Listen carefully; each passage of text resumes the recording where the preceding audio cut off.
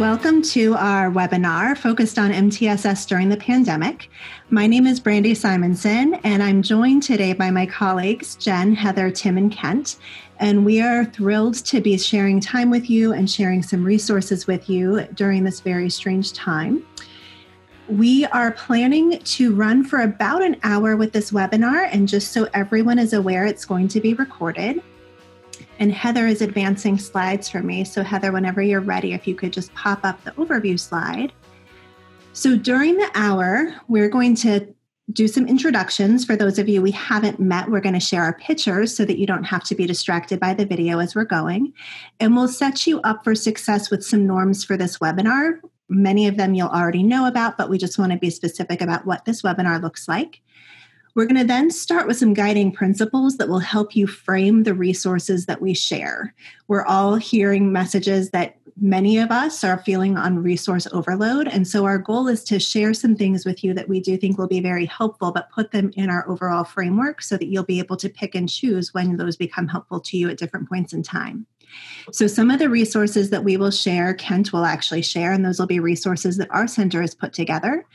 Then Heather is going to share resources from our state leaders, from a sample of our states, just to give those of you who may be in different states a sense of what is out there and what supports are available so that you're not reinventing things that may already exist that you could borrow.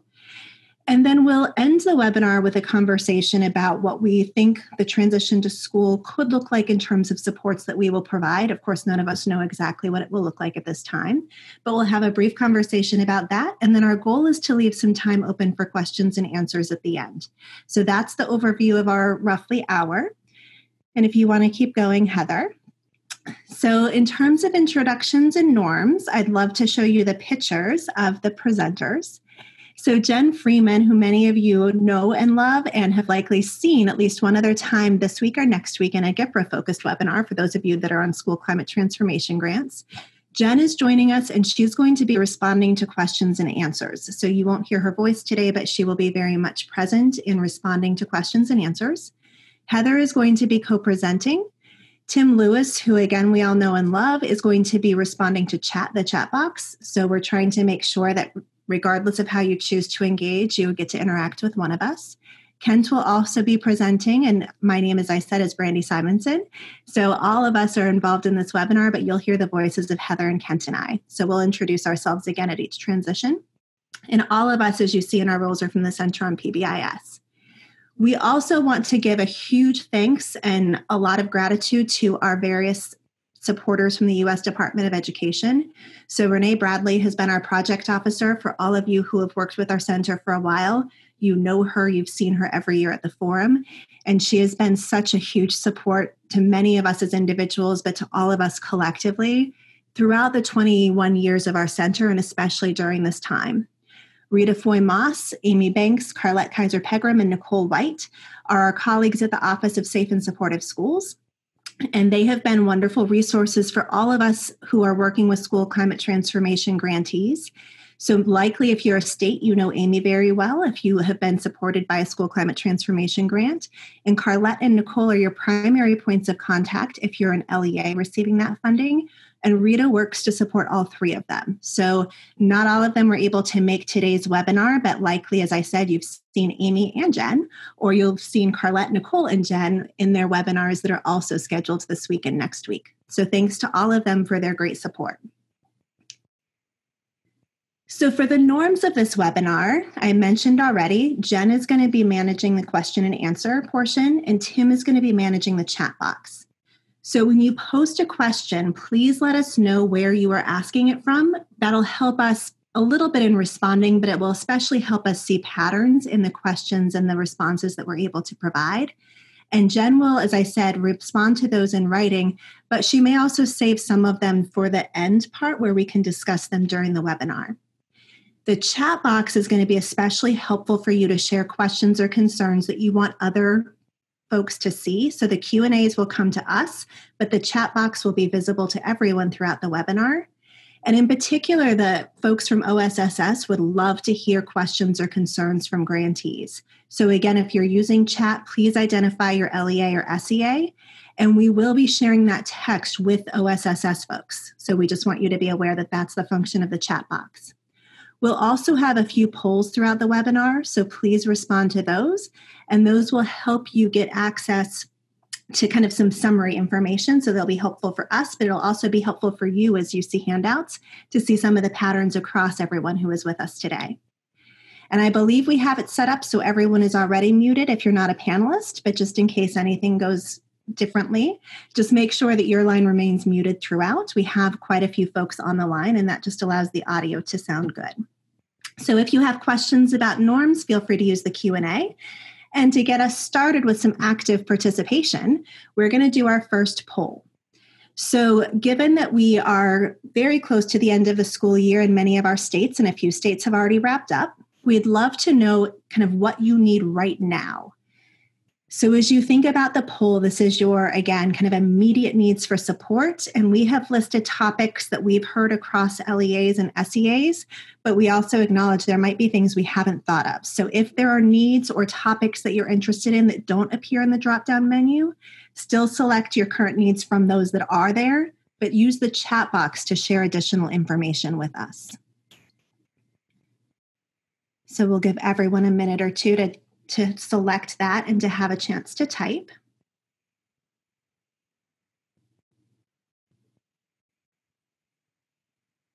And thank you again for participating, because we do know that it not only keeps us engaged, but it's also a great way to give us feedback so that we can tailor our TA and prioritize things that we know you need right now versus things that we might be able to hold off on and work on over the summer.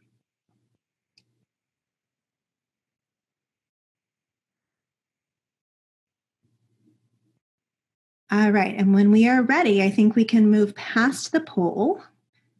I think we're likely waiting for folks to be able to access and respond.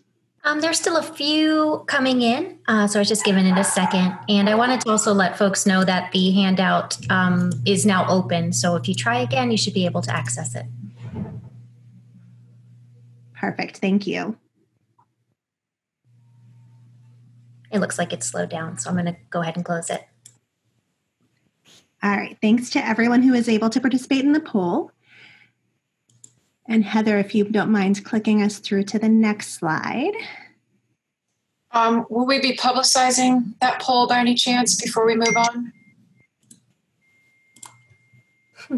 There we go. Wonderful, thank you.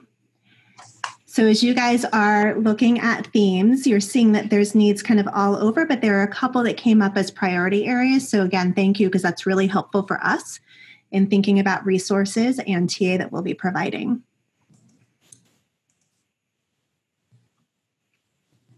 All right, so we wanted to frame the rest of the webinar around some core guiding principles. So one of the things that we've all talked about is during times of crisis, sometimes there is a tendency to think we need to do more different things. Susan Barrett often talks about it as the shiny new initiative, and right now there's a lot of them that we're feeling kind of pressing on us. But one of the things that we know is that going back to basics is one of the lessons we learn from time after time as we go through different experiences and as we've been through different kinds of crisis. So we want to just leave you with the message that a lot of the things you already have in your set of practices, in your systems, are things that you can leverage, enhance, be more intentional about.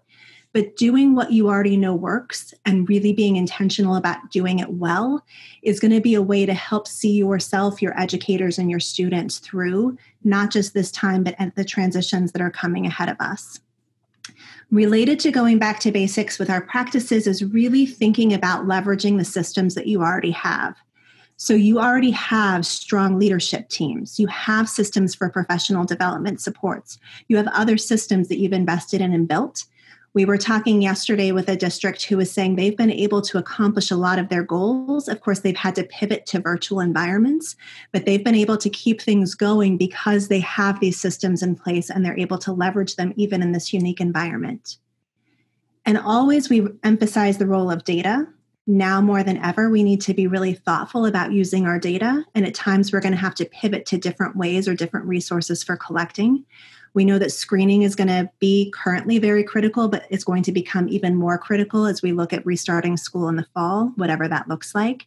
So looking at areas of elevated risk in academic, social, emotional, and behavioral needs. Also thinking about our fidelity of implementation and the outcomes that we're seeing. And while we always use, review, and make decisions based on data, we're going to need to intensify how often we do that and how often we make adjustments because the context is changing.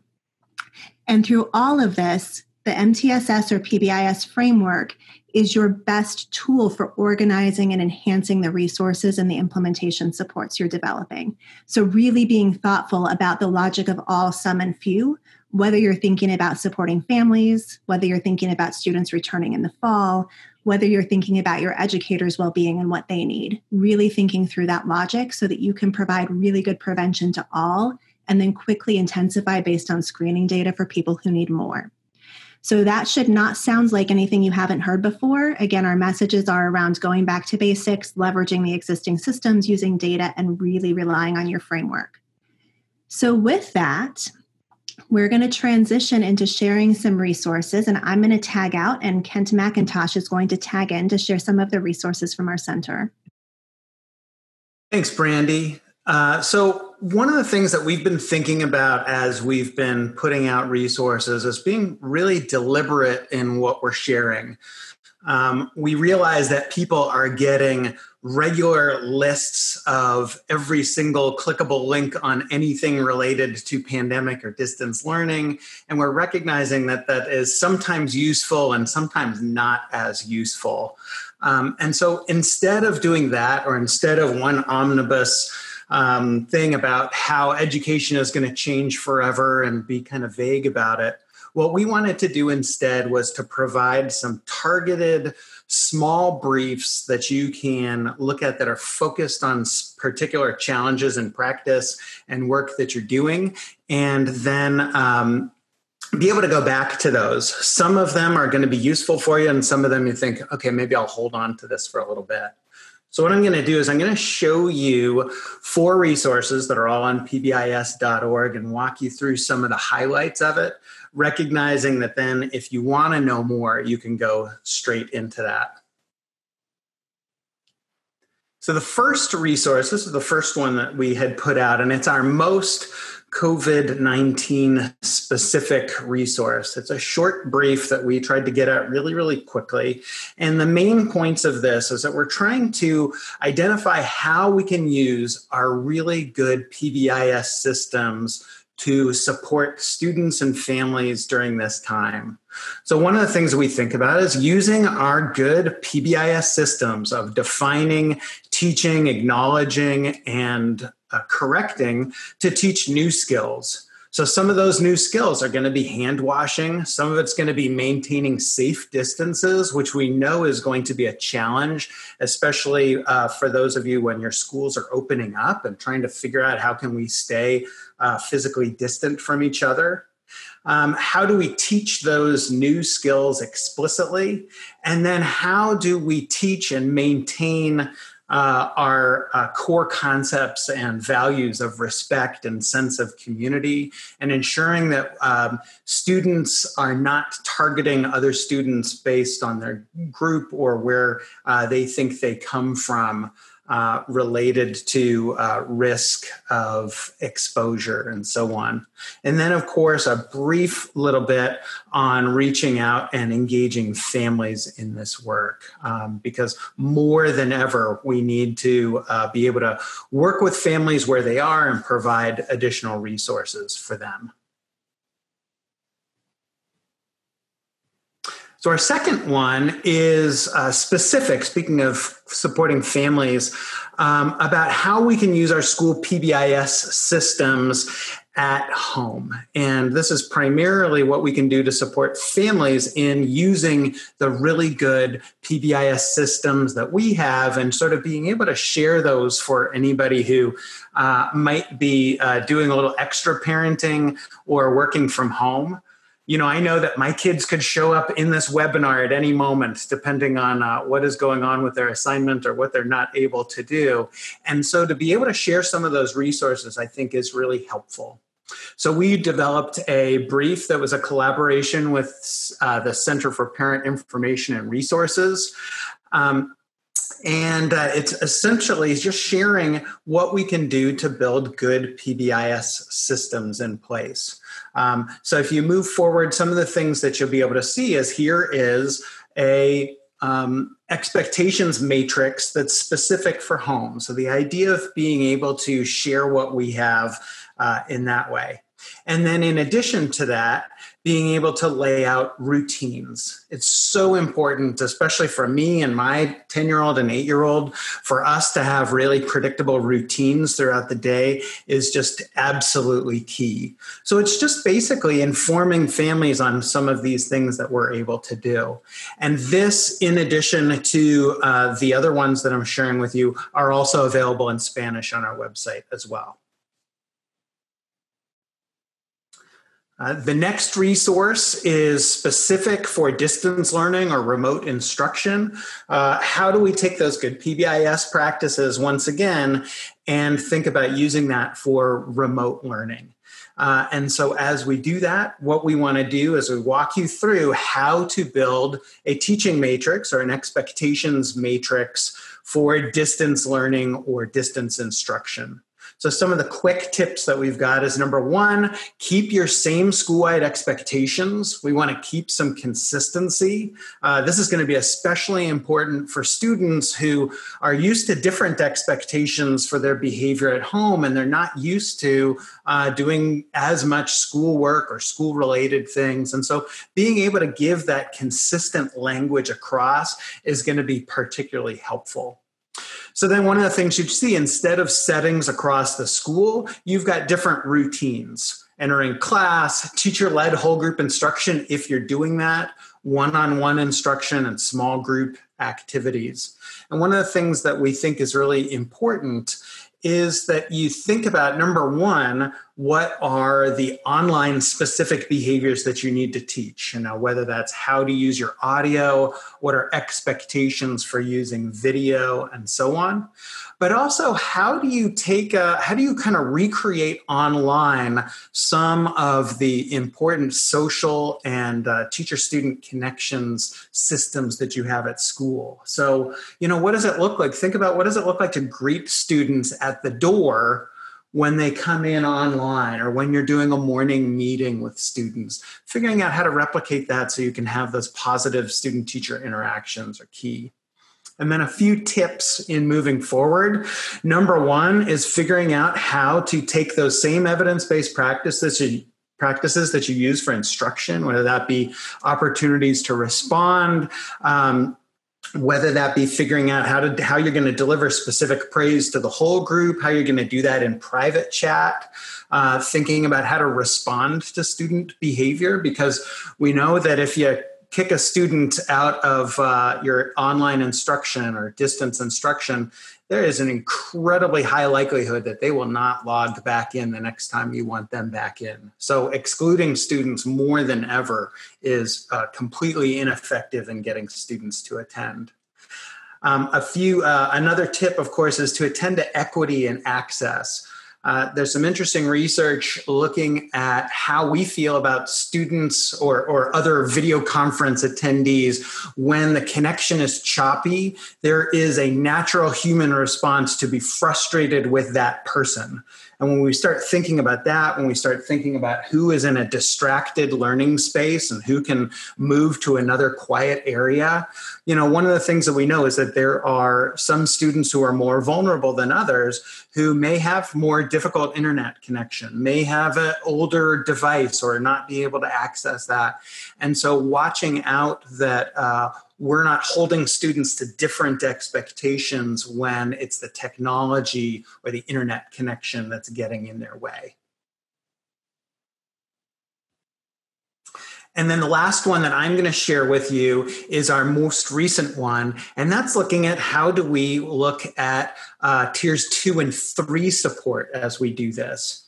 And one of the things that we know is obviously some of these things are going to look very different.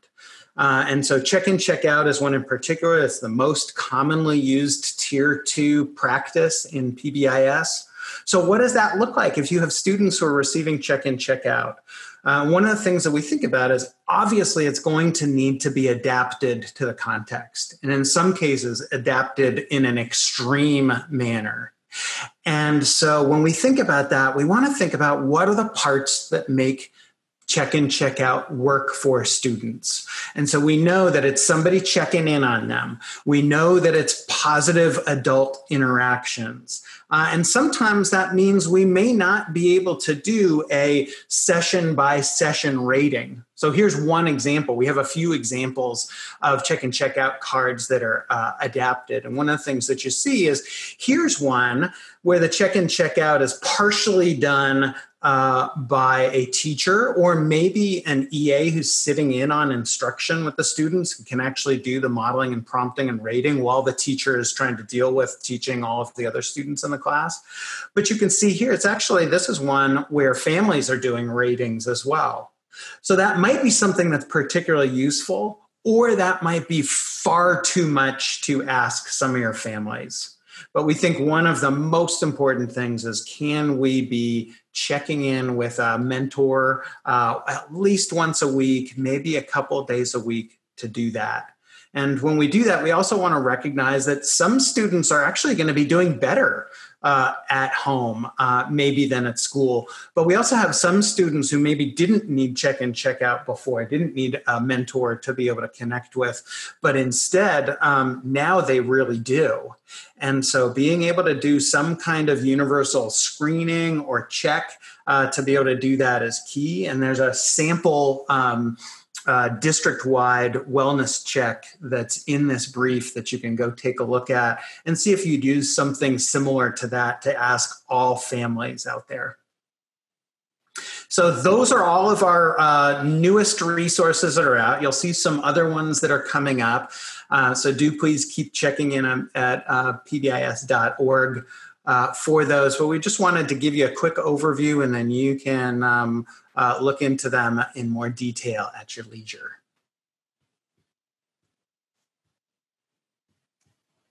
Thanks, Kent. So this is Heather, and I wanted to share with you some state resources that are available for folks. And of all of you that are registered, I know we're coming from all over the country, and it's important for everybody to know that there is so much activity around supporting behavior in each of your states. And if you haven't had a chance already, I know some of the state leaders are maybe on this webinar today, but we have state leaders that are can be located if you don't know who that is from your state. And you can go straight to our website and be able to see and to connect with those folks and who the center partner is that's also working with that state.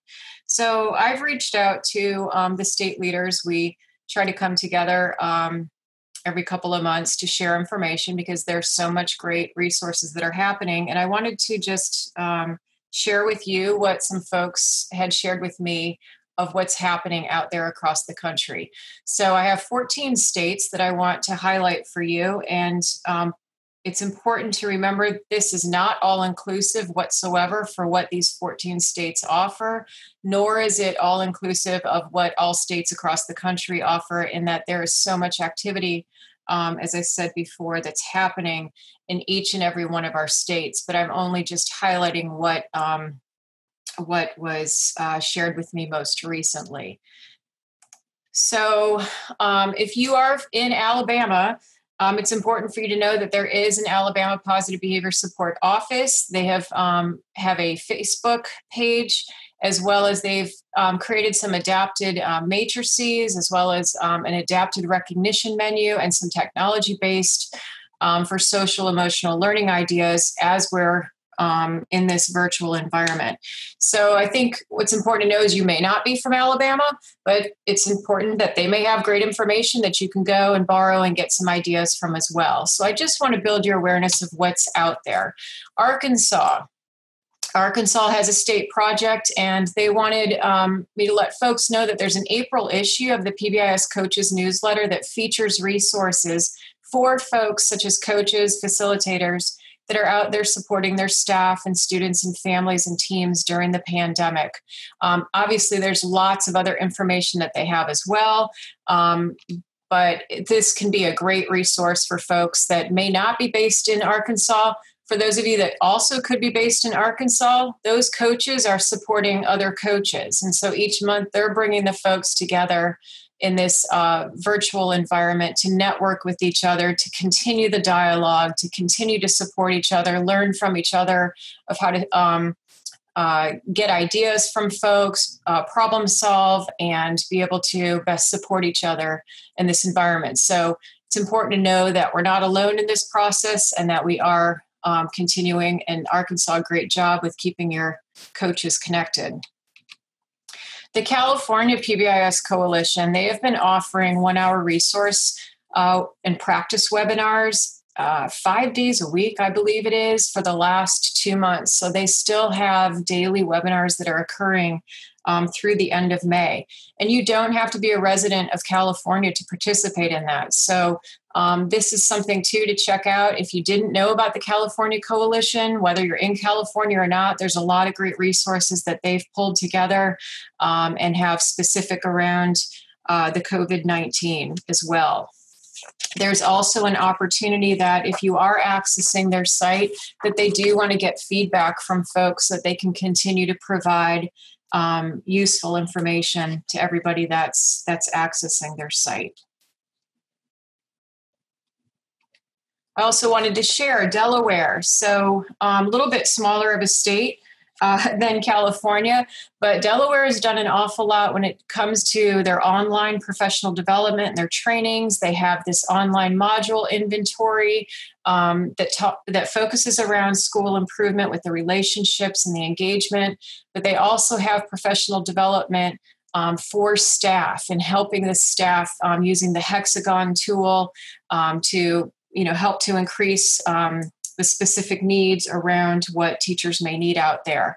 They have a specific webinar highlighting around how to support folks during this virtual crisis, during the COVID, and there's some educators sharing a lot of useful information, as well as there's family resources, how to continue to provide supports for not only families, but how to help best support families while we're at home. And then they have their website there, and they're also on Twitter as well. So part of, I think, that's really cool is that it's hard for the state leaders to keep up with the other states in all that they're doing. And the last thing we sometimes want to do is duplicate efforts. But it's important for you to know that there's great information out there, and we're always learning from each other and can borrow. And if we find out something works for one person, we could certainly see if it could work for us in our state. The Florida PBIS project. So they're having staff chats now every Tuesday and Thursday. Folks can register for that. And throughout this entire virtual learning, but they've also added some new topics to their website that's including integrating initiatives, the climate and safety, working with equity, as well as the mental health and well-being.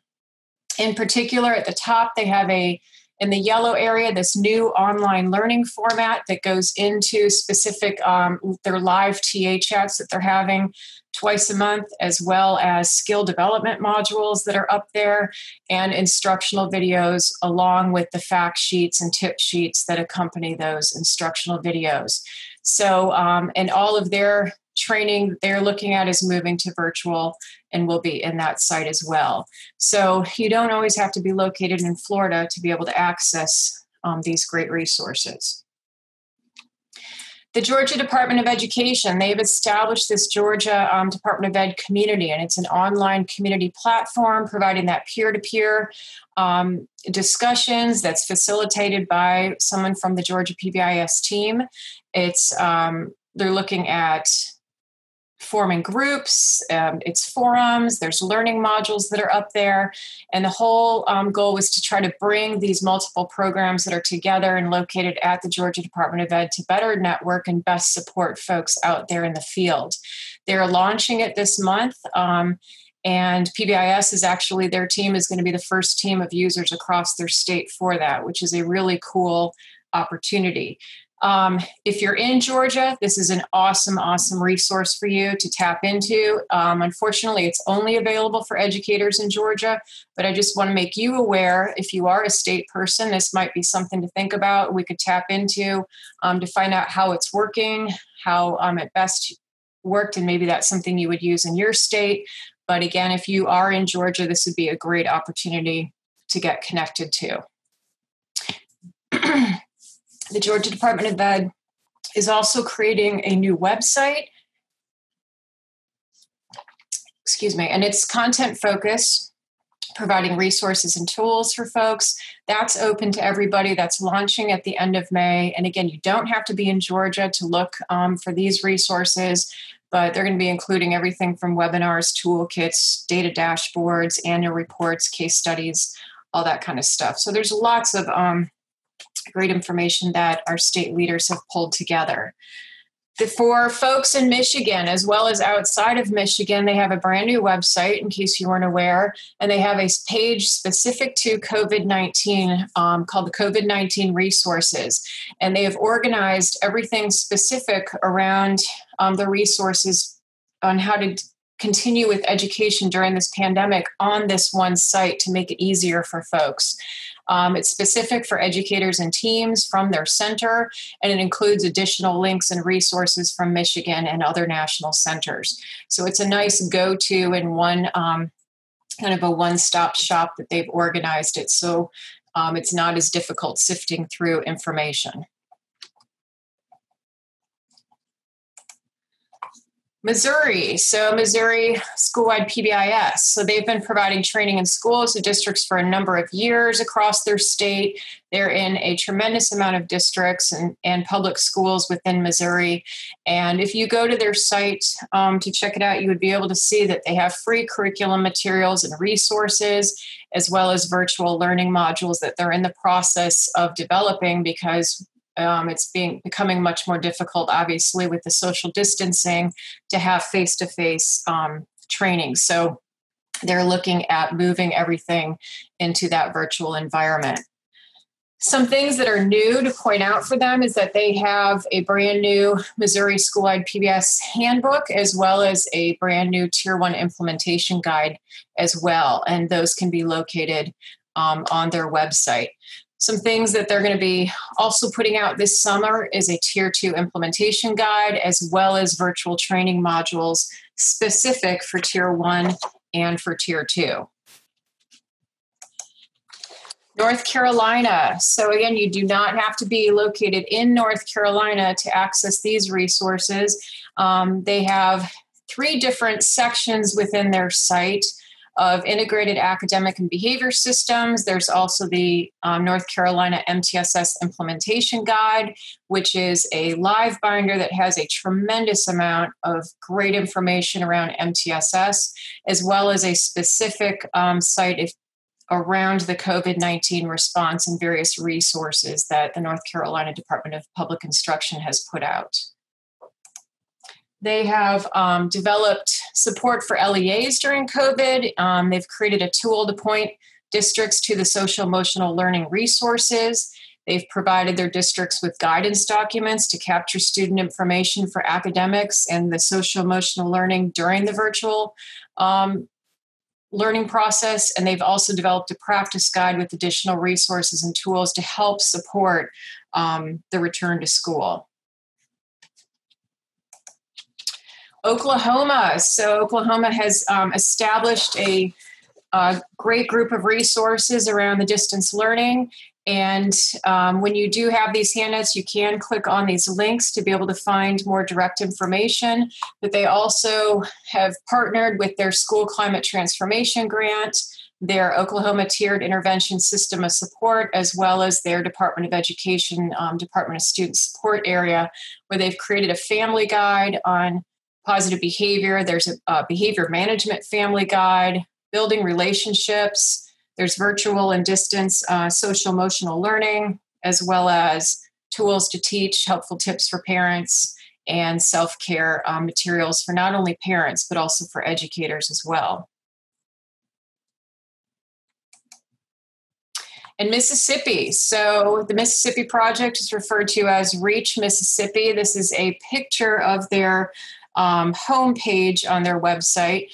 And this is their specific link to their website with all of their various resources and webinars that they've posted up there to help support all of the educators across the state of Mississippi.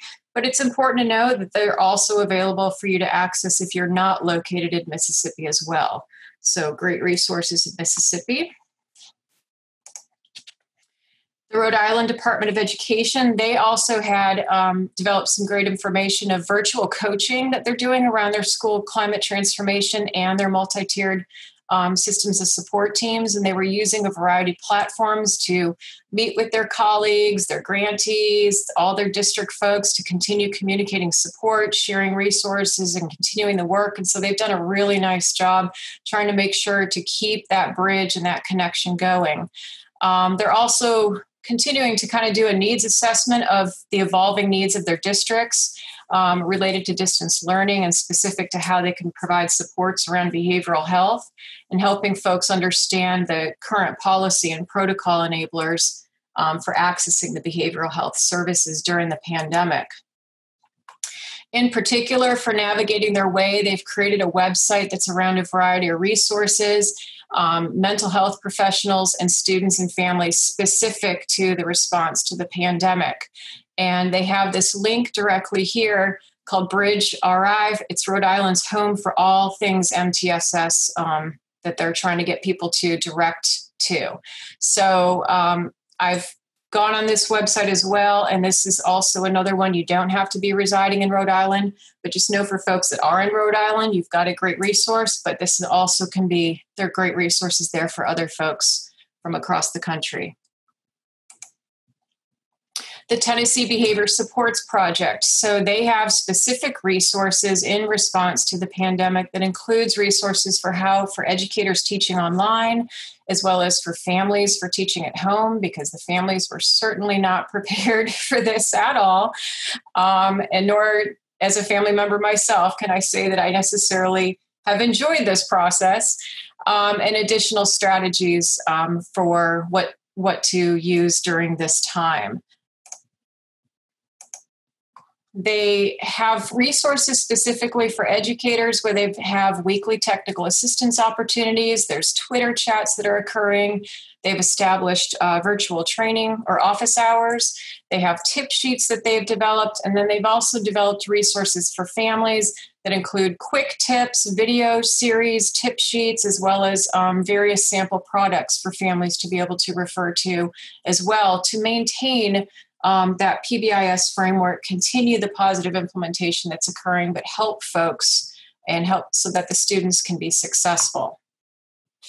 And last but not least is Vermont PBIS. Just wanted to highlight for them. If you go to their website, you can see that there's a specific drop down to PBIS during extended school closures, and that they've been having live professional learning opportunities that are totally remote. And so I think it would be great. Another great resources. You don't always have to be in Vermont located for that, but they've created also these various tools to help for PBIS in the home, to help with the educators, and have some great case examples and snapshots out there. So as a reminder for you, these are just some resources just across 14 states of what they have done in response to the pandemic. We want you to know that there's all of these resources that are available. If you haven't had a chance to connect with your local project that's in your state, just know that there are plenty of resources in other states as well that you can refer to. You could always contact the center partner that's located on our website that I'd showed you earlier in this for more information. And now I'm going to turn it back to Brandy as we talk about getting ready for transitioning back to school.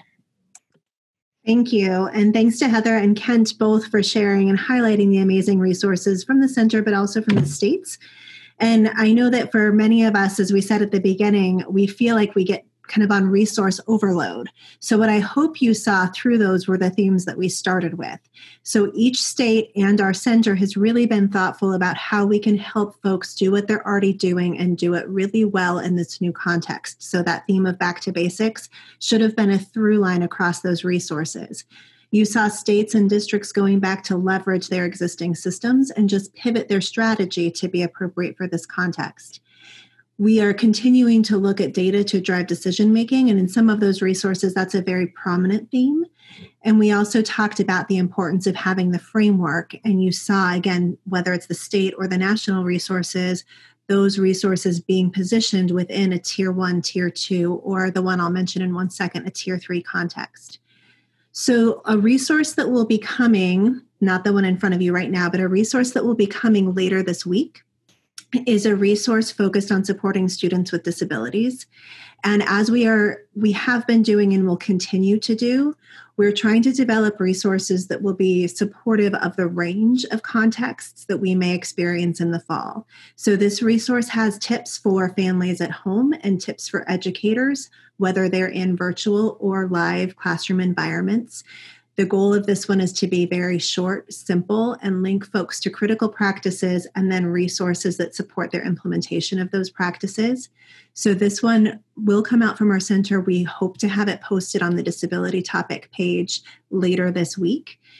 And that will be a nice complement to the other resources we shared, because this one will focus more specifically for kids who have more intensive needs.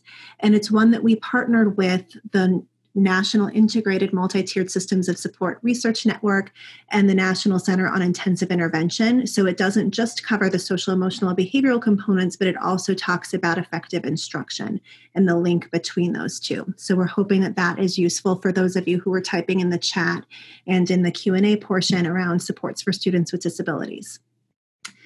The last center resource that we're going to highlight is one that is not new. So many of our communities have experienced tragedies, natural disasters, different circumstances, including school shootings, that have led to periods of disrupted learning and times that students were not able to physically be at school. So we have gone through, not at this scale and not at this length, but we have gone through periods of disrupted learning. And this was a resource that we developed back at that time to really help communities think about how to leverage what they already are doing. Again, that theme of back to basics, do it really well and be supportive of students as they come back.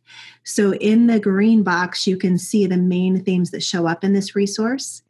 We recognize that, as I said already, while we've gone through periods of disrupted learning before, we have never gone through them on the scale that we're going through them on. And so we will be thinking about resources for fall, which I'll talk about in a second. But these key practices around the expectations, around having positive and predictable routines and explicitly teaching the expectations within the routines, maintaining our focus on positive, which when all of us is stressed is so critical, and focusing on relationships. So how do we establish and reestablish relationships, teachers to students, teachers and families, students to students? So really focusing on that connection.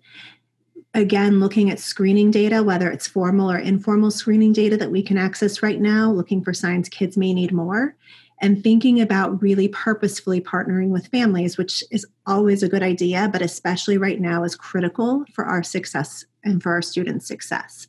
So this resource will be kind of the backbone of some of the things that we think about in fall. So in terms of the paths ahead, we all wish we had a crystal ball and we could see a successful resolution to the situation, but we know that the reality is a lot of unknowns. As we think as a national center and as we talk to our partners across different countries, we anticipate that some schools and some districts may go back fully in fall and be in fully live classrooms, at least for a portion of the time. We anticipate that some schools will not be able to accommodate the requirements for social distancing in their state, and we might have schools that go back in fall completely online. And we anticipate that there will be literally everything in between.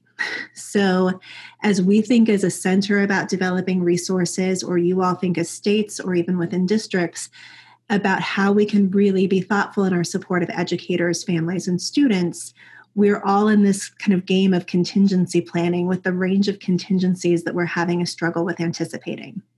So given that, there have been a group of us that have been meeting weekly to be thoughtful about some resources that would help carry us through this initial transition back to school, again, whatever that means in your state, district, or school, and that would carry us throughout the next year, recognizing how rapidly the context may change even once we go back.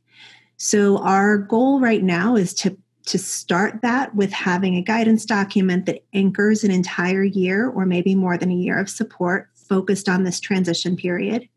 We will hope to have that out within the next month or so.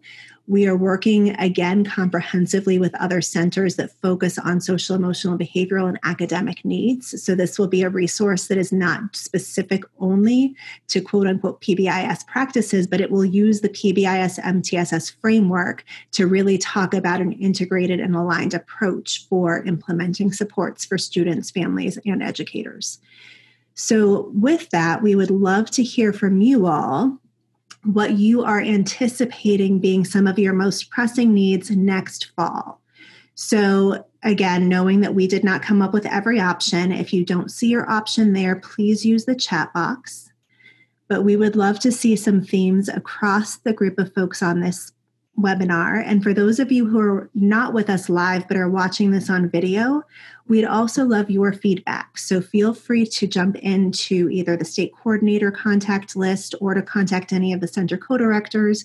We'd love to hear from you all because, again, our goal is to develop a year of support or more than a year focused on this transition. And so we need to hear from you what would be the most supportive and helpful.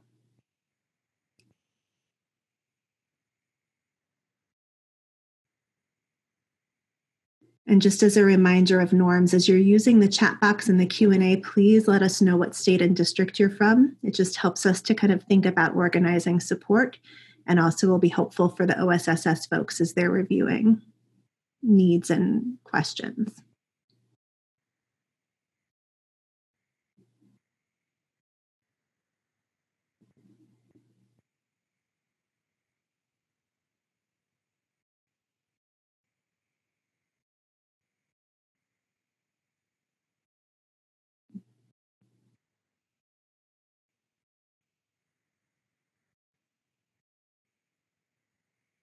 And I think as we're wrapping up the chat, I'm guessing that a couple folks are still using the poll, but we'll be able to share with you just the picture of those results so that we can start to see across this group at least what some of our most pressing needs are looking like.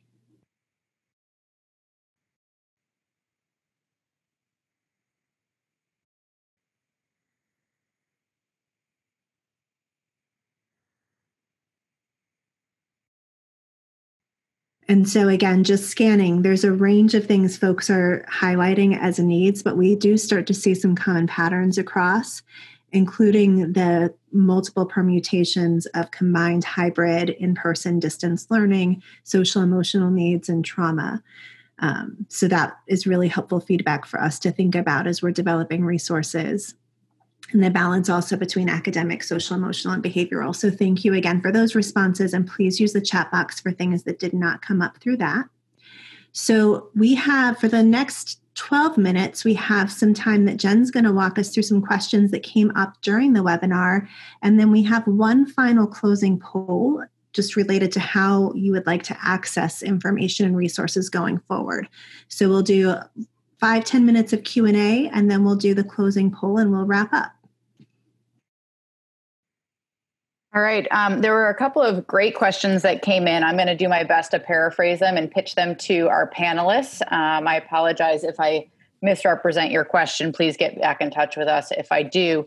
One of the questions I'm going to tag Kent, I think, because the question came in while he was going through resources, was about how to sort of build consistency between home and school using the parent resources, and what advice or resources would you point folks to build consistent supports between school and home, assuming we're in some sort of a hybrid or back and forth disrupted environment this fall. Thanks, Jen, and thanks for the question. I think that one of the things, and this is not going to come to a surprise, is thinking about a 3-tiered approach for what that looks like, meaning that we identify what are some resources that we can provide to everybody, anybody that would be particularly useful. And then I think a key part is having somebody who they know, who they trust, to be able to reach out to them. It's going to be uncomfortable to say, I need help with parenting for some of our families. For others, they're going to have no problem reaching out and being able to do that. And so that's why we've recommended doing some, not necessarily like intensive screeners, but really kind of a wellness check reach out. So you can find one of those on the check and check out brief that some districts in Missouri have used.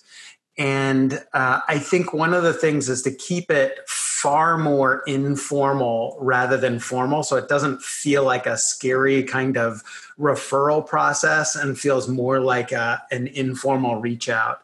And to be able to reach out with somebody who they already know, who they've built a relationship with, is going to be more useful than just having a kind of random staff member reach out who hasn't had that connection yet. So I think assuming that families are going to need some more support, but we're not exactly sure who. And also that those support, I know that my needs as a parent are varying throughout the day. And sometimes it's like, I would love advice. And sometimes it's like, oh my gosh, please do not tell me anything else. And so I think assuming, not making an assumption that a one-time snapshot is the answer for that. So take a look at those wellness checks. I mean, we're talking about 4 or 5 questions, nothing really big. I think would be more useful than trying for a 75 item parent family screener. Perfect. Thanks, Kent. And actually a perfect segue into the next question. So maybe you want to take it first, or you can tag in one of our other panelists if you're done answering questions. But what data sources would you suggest schools use as an early warning indicator that a student or a family may be needing additional supports heading into an unknown educational environment this fall? That's a great question. We're used to doing the idea of screening for behavior support using office discipline referrals. And in reality, many school districts are basically not doing that.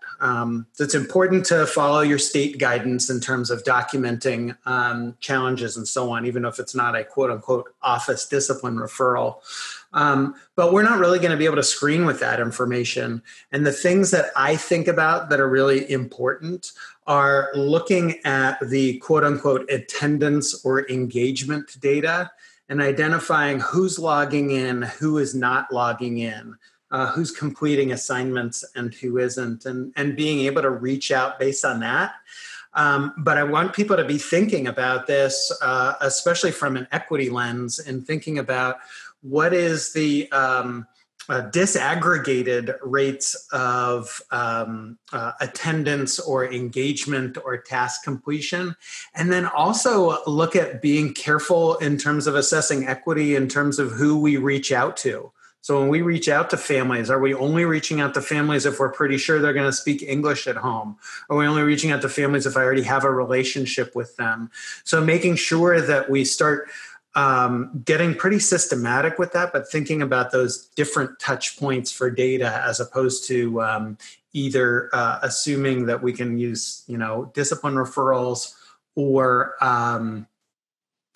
anything else that we're used to looking at. But I'll pass it on to other folks as well. There was a question, I think, that just popped up in the Q&A, a link to the wellness checks. That's in the check in, check out brief. And I will post that in the chat while somebody else answers the question about reaching out to families. So this is Brandy. I think that what Ken said is perfect. And I think we can also anticipate some of the students and families who will need additional support based on who needed it before this. And thinking about, in addition to attendance and engagement data, if there are other either informal or potentially formal ways to think about screening to set ourselves up for success in the fall. So I saw this came up in the chat box as well. There are screening resources that are talked about on pbis.org. They're under the data tab, or they're also things you can just search for under screening.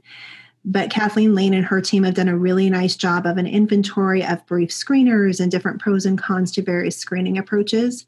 But we do want to think about catching students and families who are going to need more support early. And so I think using prior information and then collecting what we can during this period will set us up for success, and having a plan to reassess in the fall, because a lot can change between now and then. Heather, anything to add? Nope, I think you got it. Thank you, Brandy. I'm not sure. Do we have time for one more question? I think we have time for one more, and maybe just as we're answering that one, to kind of multitask a little bit, we could also advance to the last poll. So we could be talking during the last poll.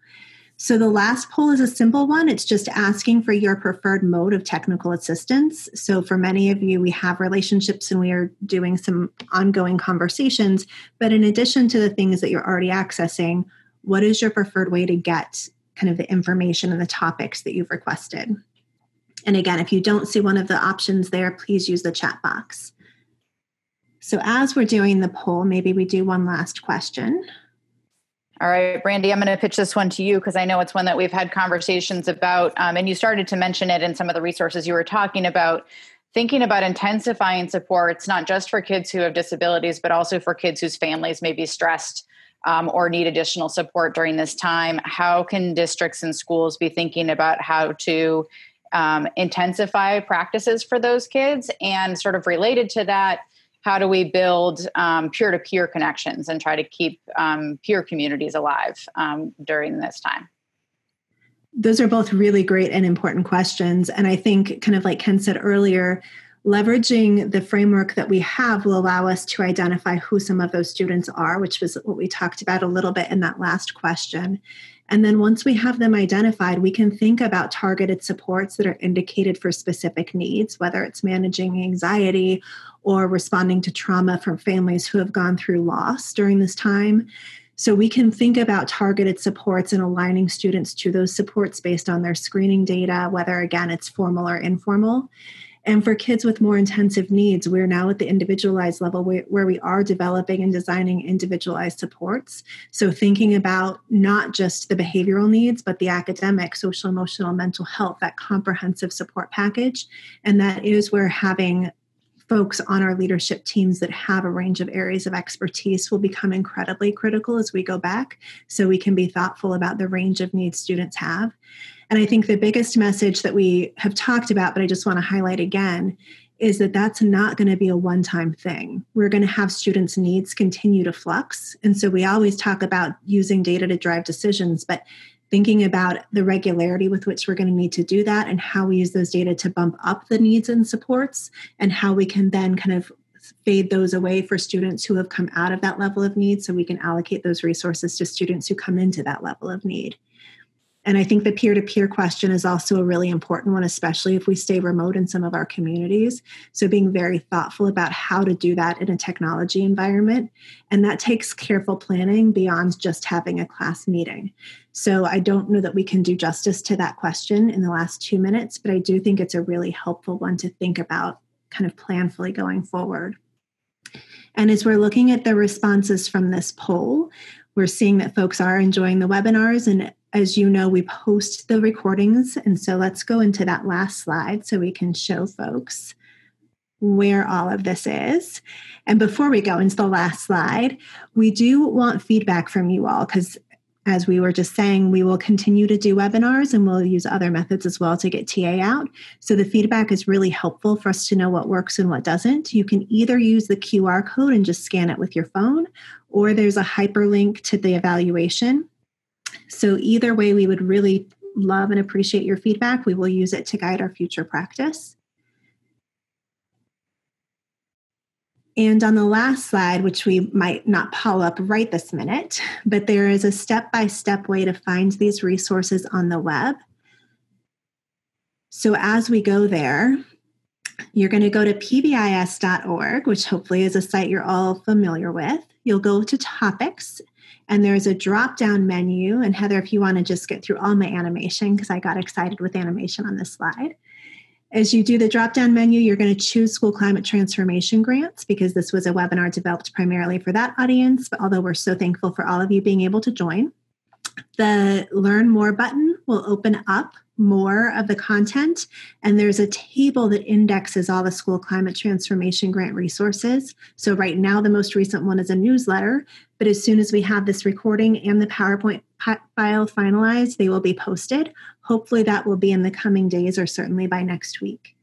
So we thank you so much for spending time with us this afternoon, and for those of you watching this after it was recorded, for whatever time of day you're seeing it. We look forward to continuing to work with you in the coming years. And we, again, just appreciate all of the work you are doing to support educators, families, and students back in your states and districts. So thank you.